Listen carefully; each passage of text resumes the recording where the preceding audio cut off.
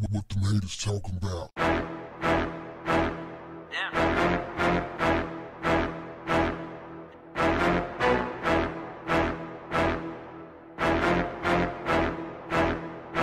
What's up, family?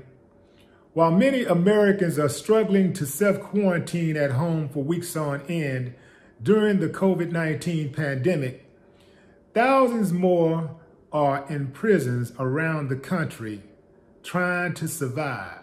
I mean, scratching, struggling, trying to stay alive. A prisoner in Ohio at FCI Elkton unit. It's a low security Fed unit in Ohio. He posted a video illustrating the conditions in the prison that he's in. He said 3 people have died so far of COVID-19.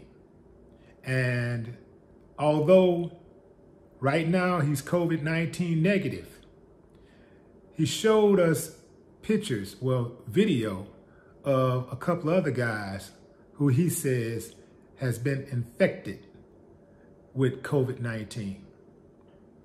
He showed the conditions,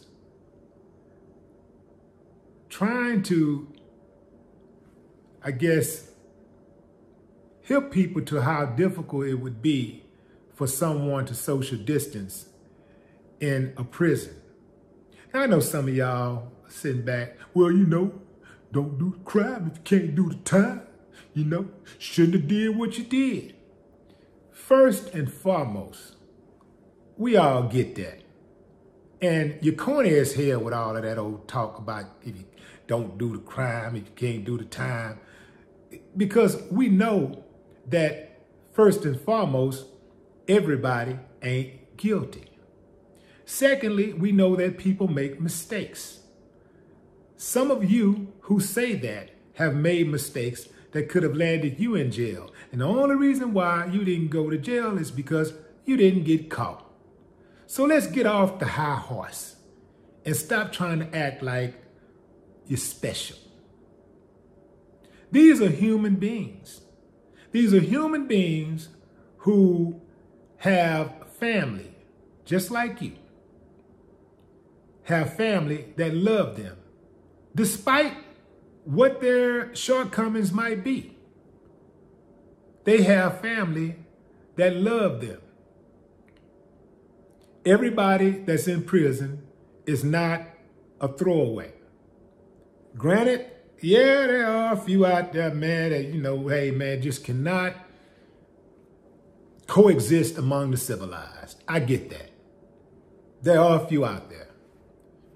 Dylan Roof comes to mind, Charles Barkley comes to mind, and a few others. But I do believe that most people that are in prison are good people who made a mistake. Good people who something bad happened to. You dig what I'm saying? And so I just feel like people that don't have more flexibility, there's something wrong with those type of people, because none of us are perfect. We've all sinned and fallen short of the glory of God. And if you keep on waking up, if you ain't made that major mistake yet, you ain't did nothing, you keep waking up. I guarantee you it'll come a time. Keep waking up. Somebody you really, really, really, really, really love and don't want to see harmed or see in jail doing a bunch of time. It's going to happen to them.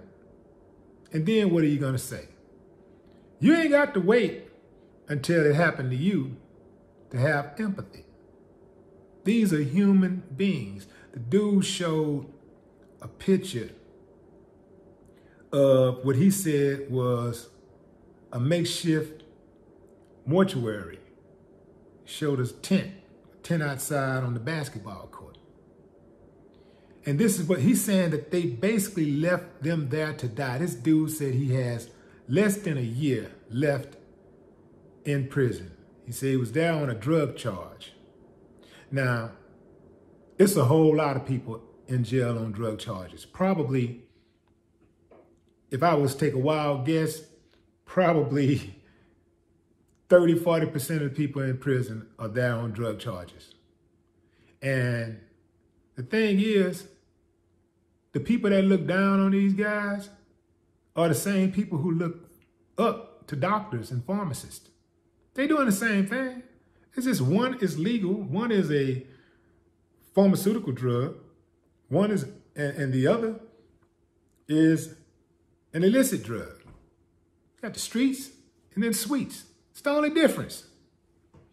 It's just like weed. People look down on people with weed for years, looking down on people that sold weed for years. Now they're looking up to the people that sell weed because they done figured out a way to tax it. It's an enterprise now. You can go in the store and just buy some weed now. But just a few years ago, you sold weed. Ooh, he sold weed. He sell weed. Ooh, ooh, ooh, ooh.